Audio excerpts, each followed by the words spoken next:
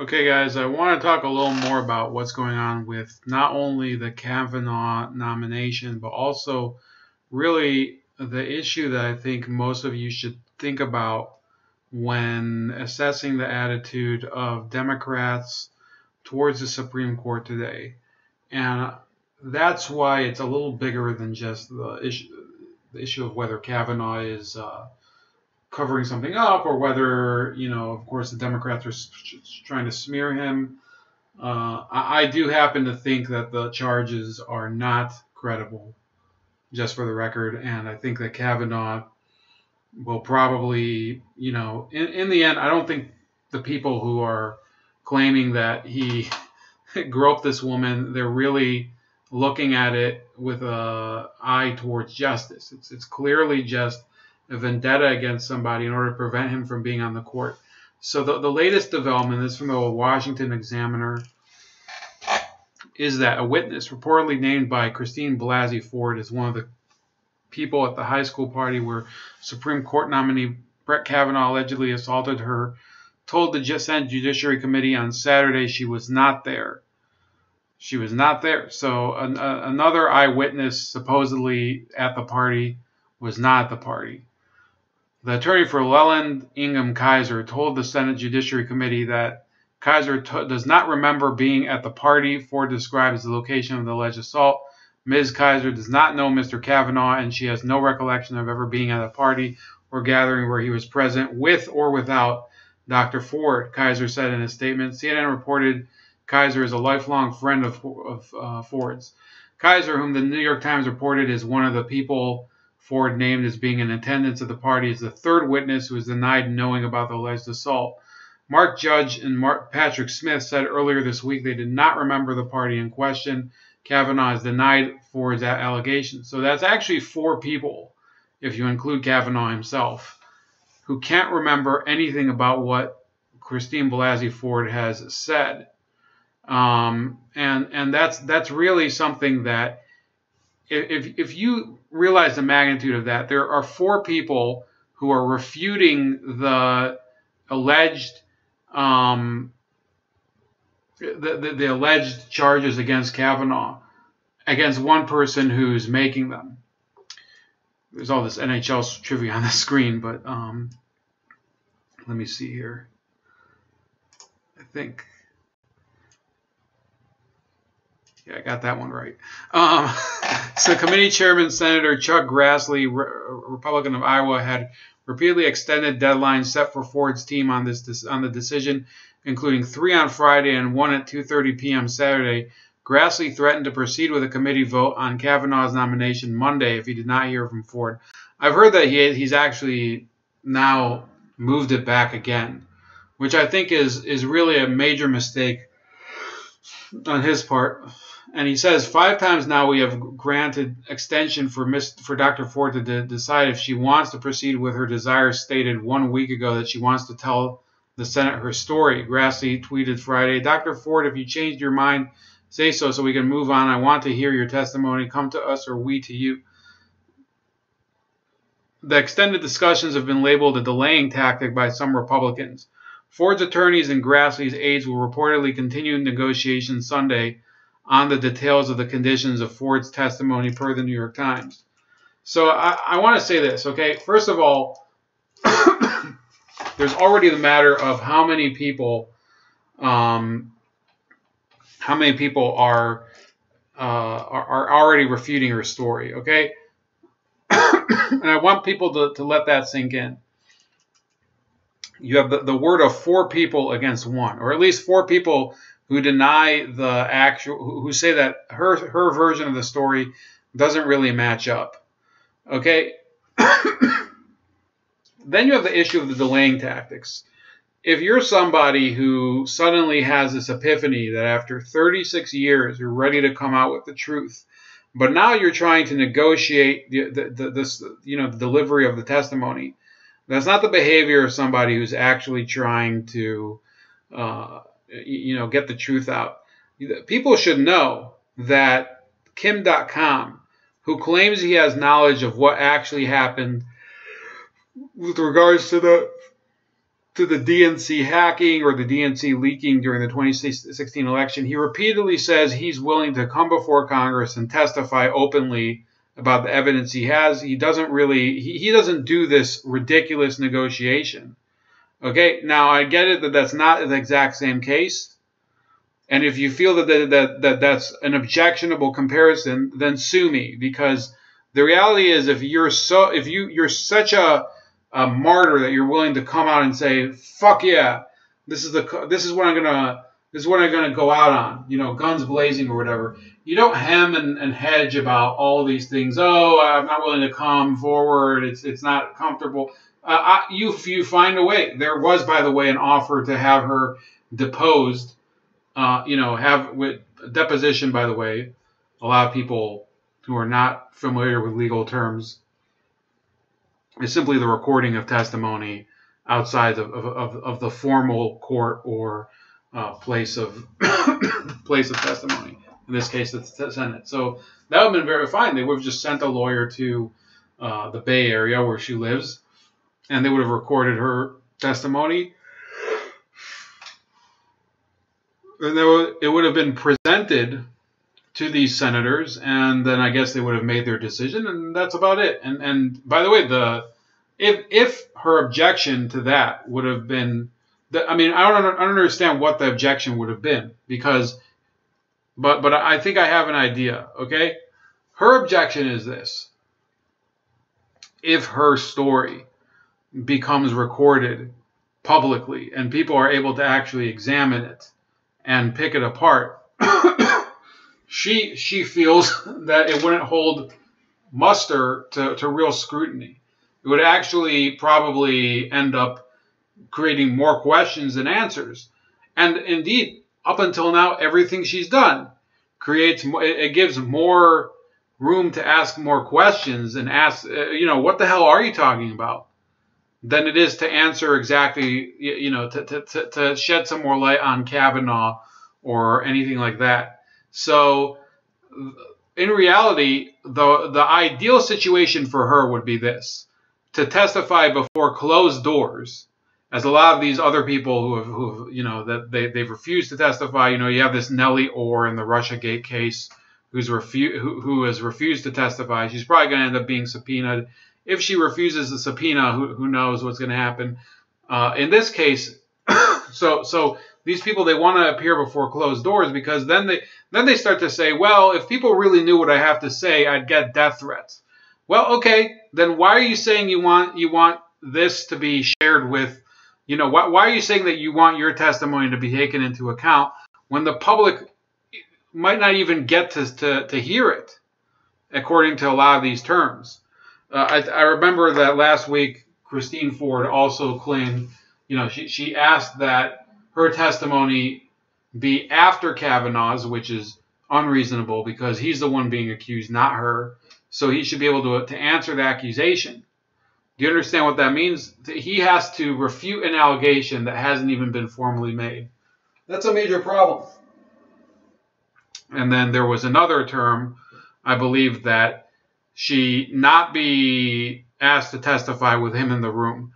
And I guess I heard that technically that's fine as long as he's able to watch her testimony on video. But again, this is a woman who, if she's so courageous about coming forward, then it shouldn't be that hard to get her on the record. She's gone on the record with newspapers. So I do want to say another thing on the Supreme Court in general. Supposing that the Democrats were able to filibuster this one pick and then keep it, keep Kavanaugh off the bench for the time being. What happens in the future? You don't have Kavanaugh on the Supreme Court, so you have one vacancy. So at the moment, it's 4 against 4. What happens when eventually, as is going to happen, Ruth Bader Ginsburg is no longer able to serve on the court, or she could die? What exactly happens? Then you have 2 open seats, then it's 4 against 3. So you're going to filibuster and obstruct 2 Supreme Court justice spots because of Donald Trump. I want you to notice that this is Sandra Day O'Connor, who she was appointed to the Supreme Court in the early 80s by President Reagan. Okay, I think she was the first Supreme Court justice appointed by Ronald Reagan. And she served for 26 years on the court, and she retired. And I think that if Ginsburg had been honest with herself, had been honest with her, her admirers, and there's some bizarre admirers of Ruth Bader Ginsburg. There was an article. I'll try to find it. It's cringeworthy.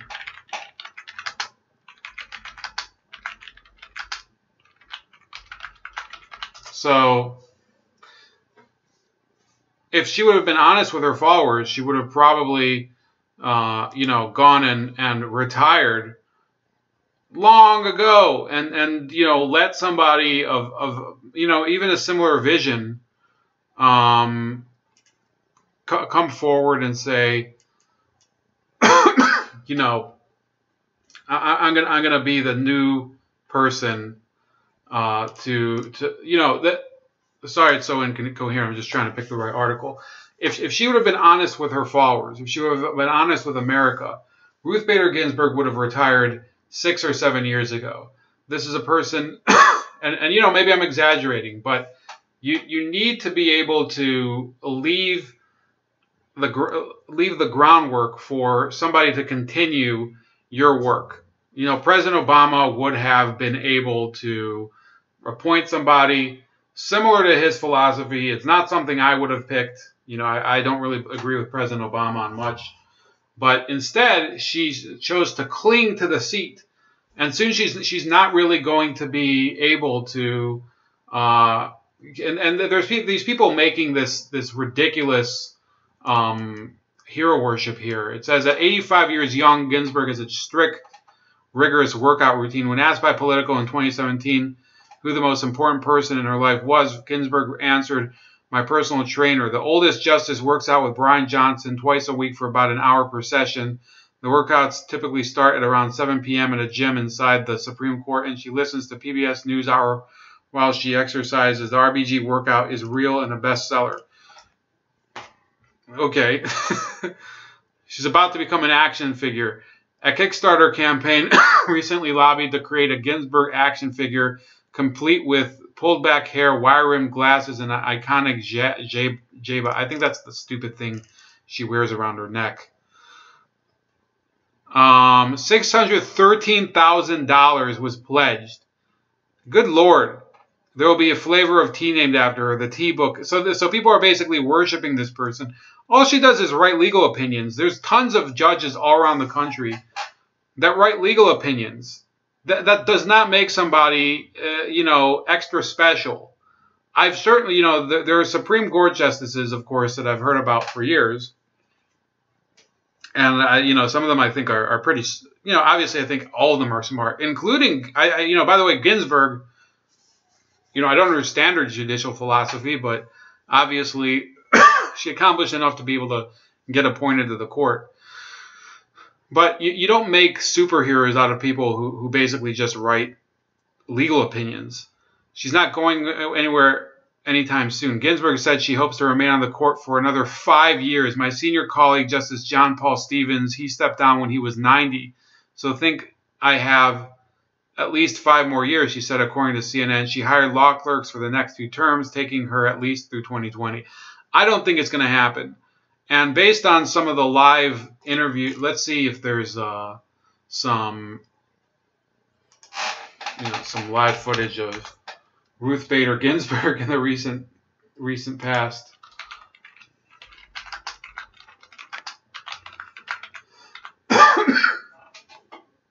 So this is her. So looking ahead a little bit. Barely conscious. Last week, we saw the Senate hold confirmation hearings for a nominee to your court. Many observers have said that the process today looks nothing like your confirmation hearing 25 years ago. President Clinton nominated you in June of 1993, and you were confirmed by the Senate 2 months later by a vote of 96-3. I might add that the National Asian Pacific American Bar Association was pleased to support your nomination in 1993.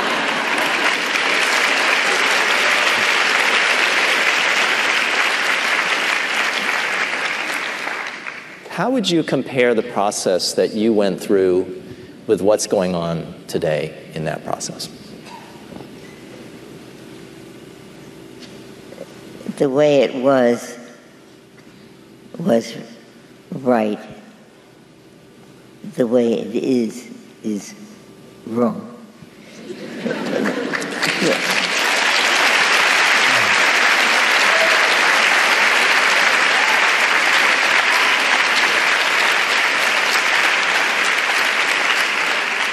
The atmosphere in '93 was truly bipartisan. The vote on my confirmation was 96-3. Even though I had spent about 10 years of my life litigating cases under the auspices of the ACLU board, ACLU, and I was on the ACLU board and one of their general counsel. My White House handlers asked me questions about my ACLU affiliation. They were very nervous about it. And I said, forget it, just forget it. There's nothing you can do that would lead me to badmouth the ACLU. And not a single question. No senator asked me any question about that.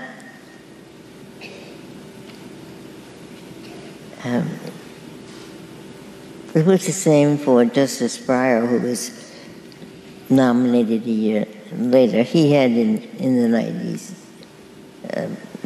the numbers. Or think of Justice Scalia, who is certainly a known character in what was it, 1986? He had been a law professor and written many things. He had been on the D.C. Circuit. The vote was unanimous. Every Democrat and every Republican voted for him. But that's the way it should be. Instead of what it's become, which is a highly partisan show. The Republicans move in lockstep, and so do the Democrats.